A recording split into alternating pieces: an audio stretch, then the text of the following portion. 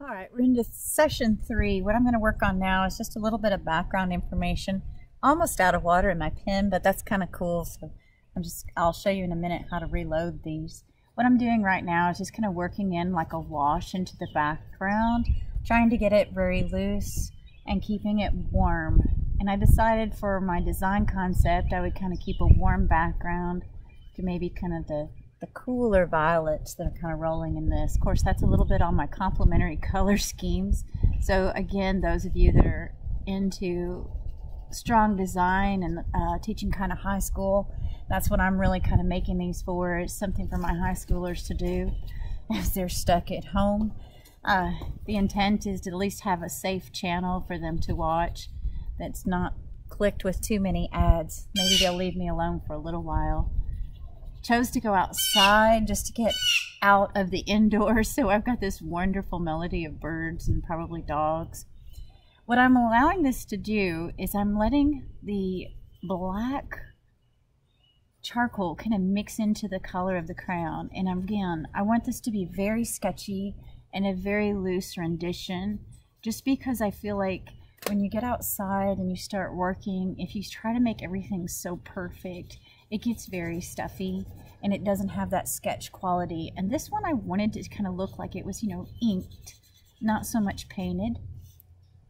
Again, you can say that I'm actually working the side of the crown now, and where you pick up a lot of pigment, it's going to give you a lot of color, and then you can kind of flow out from the edge. And what I love about this is I'm also pulling a little bit of that crown out, and you can see you can make these beautiful marks. Most people like to do, put it down and put the watercolor on it and blow the color, and let the color go. And I thought this is super expressive and has a nice flow kind of extending from. And what I'm doing here is kind of creepy, at the same time keeping it almost like a pattern sweeping from the flowers. I don't have to do a lot of mixing here because that's going to happen with my water-soluble base. That's the beauty of these crayons and products, is you don't have to do a lot of mixing per se. And again, I don't do a lot of outlining, but I can kind of show you how we can come in and save some areas later with a little bit more details.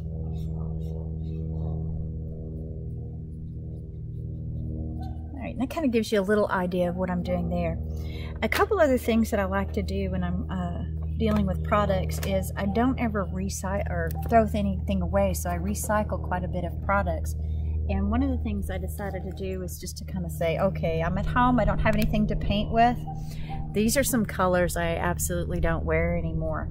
And what people don't realize is this is just a color base, and my wonderful water pen can take what basically is eye makeup, and it will have a little glitter to it too, and I can paint with eye makeup, and there's a lot of glitter surfaces in there. Depending on the color, you'll get a little different surface, and you can kind of see that giving me a granule surface. And I have a lot of kids, oh, I don't have any paint at home. Well, I guarantee you got some old makeup you don't like to wear anymore, and that can give you some really neat surfaces in your work. And so that's why I decided to kind of pick up some of these colors. I don't know when I bought this. This is really old. And what's cool is I can get a lot of different kind of surface textures, and it's got texture. This one has a little bit of a glitter, which is giving me some beautiful texture. Another product that you can paint with from your house that you don't really think about is coffee. I've seen a lot of YouTube videos with coffee, and I thought, wow, what a great way to go. So if you are ingenious and you feel like you have nothing at home to paint with, I promise you, open up a drawer and just kind of look through it. I'll tell you another secret. Your Crayola markers are water soluble, and they make great watercolor. I just don't actually have any markers at home. So any water-based product would work in this process. And again, these brushes are great. You can kind of see me still moving this around. If it says water soluble, it will continue to move. So keep that in mind when you kind of make your choices. So that's why I said you have to get in there and get out of there. Again, I'm wetting the makeup. I just squeezed the brush a little bit, got a little bit of water on the makeup, and I'm going to kind of use that as the browns in my base. And I got to kind of make a decision here. I think I'm going to go right there and maybe make that a little different. I'm using a little bit of negative space technique right there. And I'm using a lot of terms for those of people that have probably been in my class.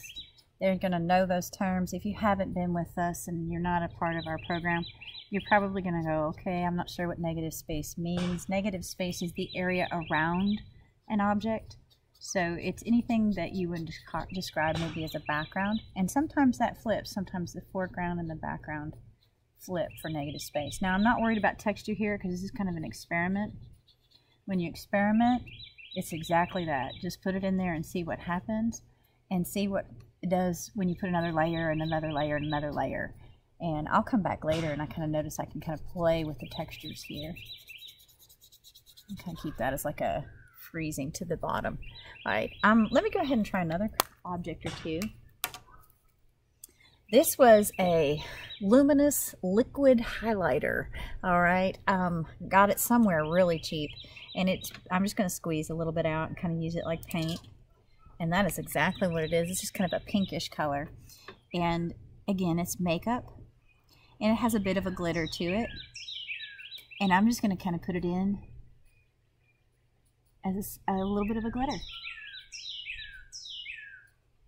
And I had no idea what that would look like on the surface, and I kind of like it. Again, don't be afraid to add to your work. The point here is to experiment, use what you have, and see what happens. Even if you just painted this with makeup, it might be pretty interesting. Some of the colors that the kids wear now are so vivid. Now, after this one, I would have to come through. I think I would wash the brush after this, just because this is kind of a chalky substance. It's more of a paint. It's not as soluble, I think, as the water. We'll see what happens as it dries. And I'm going to go ahead and use a little bit of this in the center. It has a nice shiny surface to it. You can kind of see how it looks. Just painting it down. I don't know if the sun is catching it for you in the camera the way it's catching it for me. It has a beautiful kind of glittery surface. And then I can come back and work around that. So again, use what you have. Don't be afraid. Go out, get what you can, and then use what you have at home. Don't be afraid to use what you have.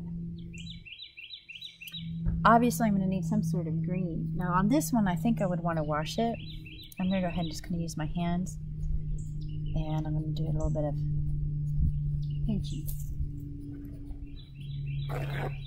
For those of you that haven't used a water brush, okay, usually you have to fill them yourself. They'll come empty.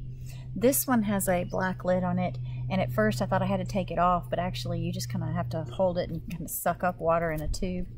And sometimes I have to take it off if I only have my water bottle.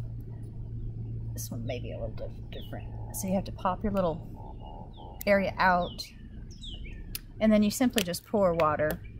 Now I'm going to go out of the rain so I'm not all over my crown. So you just pour water in. On this one again, I'm going to go ahead and pop this back in.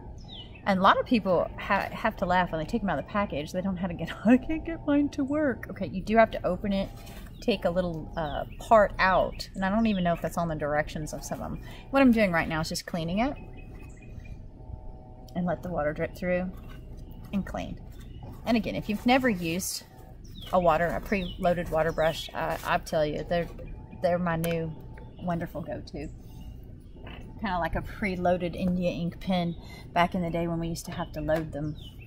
The greens in here are really not pleasant to me. I don't like any of them. They're super bright. They're not very natural. So the neat thing is I already had some brown on my pen. So I was like, yes, I can probably get a little more natural looking green. And I was right. There's a more of an earth tone. And again, I'm going to put that in quick. How did I know that was going to happen? Years and years and years of art training. Anytime you mute a green with a brown or a red even, you get a more natural green and you don't get that cartoony, unbelievable, awful green that comes right off that crown. Okay, but you're going to start to see as I clean my brush, that cartoony green is going to show up. It's not going to be this natural, beautiful green. Most kids want to have that super, super, super bright color in their work, and that's okay. That's part of their natural sensibilities in their youth. So go for it, you know.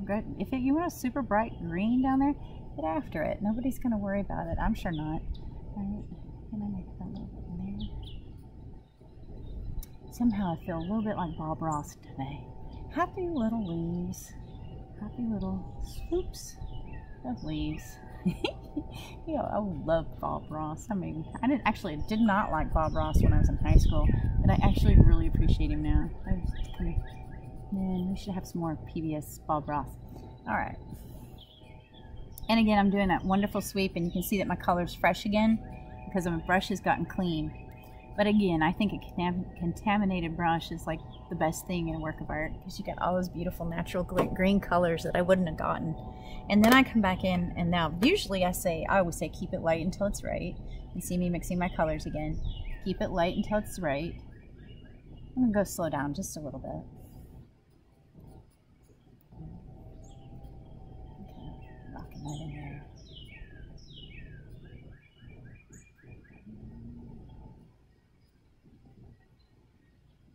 And what I'm looking for is, you know, where maybe the shadow would be. And keeping this, again, fresh, light, quick, just touching it and rolling. And I'll come back in and work this a little bit for your next video and have some more things done and kind of show you a little bit more of like how to finish it up and polish it up and make it look a little bit more naturalistic and not so sketchy. So that's something I'll work on off camera because you're probably going to get a little tired just watching me paint. But hopefully I've got you started and you can create your own comb flowers. And then I'll come back in my last video and give you some suggestions on how to texturize and finish up the background.